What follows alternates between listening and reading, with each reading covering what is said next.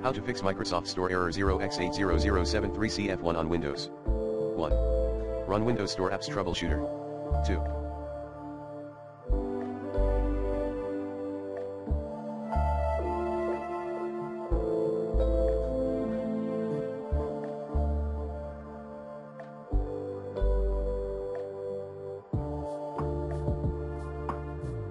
Repair the Microsoft Store app.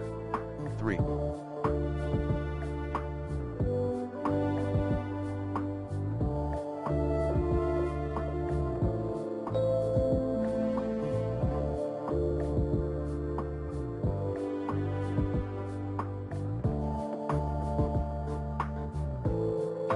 Re-register store apps via GetApps package alerts for each apps package disable development mode register $_install location \fxmanifest.xml command.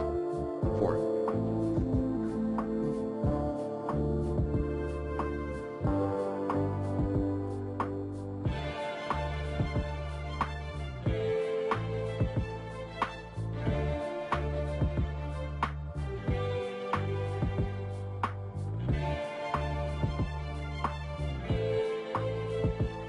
Uninstall and reinstall store via PowerShell.